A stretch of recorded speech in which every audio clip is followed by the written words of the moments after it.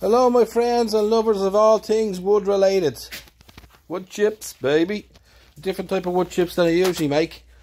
These are made by machines. Jeez, I mean, look at it. The chips and sawdust, it's unreal. But yeah, so what we're doing today, guys, is we're putting in this window. And we're going to start cladding outside. And we might put in this frame for the doors as well. I'm going to leave this big window for now because it's a monster, an old style monster, and I definitely need at least 2 adults to get it in place. I might be able to rig up some sort of crazy hoist system to get it in, but I could be taking a chance. The old man flu, head cold, took me down yesterday, so I had to take a day, kind of not doing so much. So back at it today, do a few hours. Not going to go mad because I'm still a bit hazy, but we'll get this window in and we'll see if we can't do a bit of cladding. But it's just cool to see it taking place, or taking shape.